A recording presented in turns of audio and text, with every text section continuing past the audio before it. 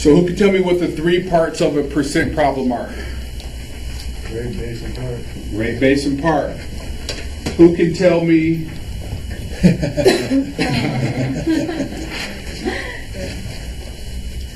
the formula?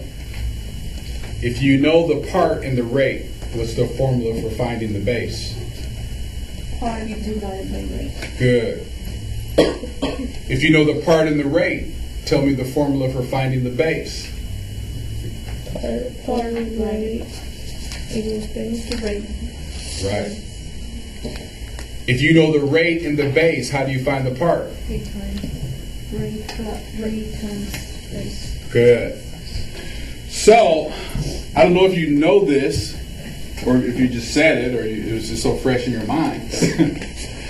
But, anytime you have the part, what are you doing? Division. Anytime you don't have the part, what are you doing? That's an easy way to remember it, isn't it? Yeah. So if you have the part, you're dividing it by the other thing you have. At that point, it doesn't really matter what it is. Right? If you don't have the part, then you're not dividing. You're multiplying. If you have the part, you're dividing it.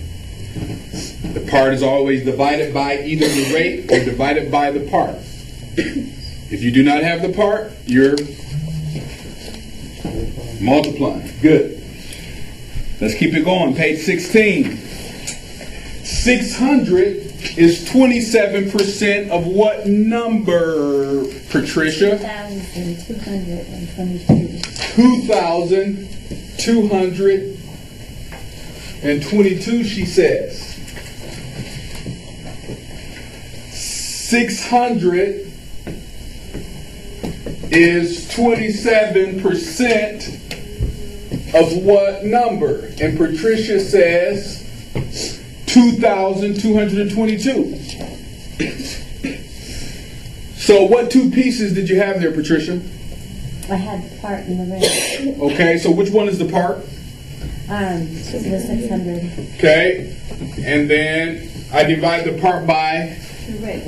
the rate, which is? 0.27. Beautiful. Did everybody catch that? Yeah. The rate is not 27, it's 27%. That 27% has to be converted to 0.27 by moving the decimal over 2 spaces to the left. To convert a percent to a decimal, move it 2 spaces to the left. 600 divided by 27, thank you, 0.27 is 2,221. I don't know how you got that too. I'm just kidding. That's what my I'm just kidding.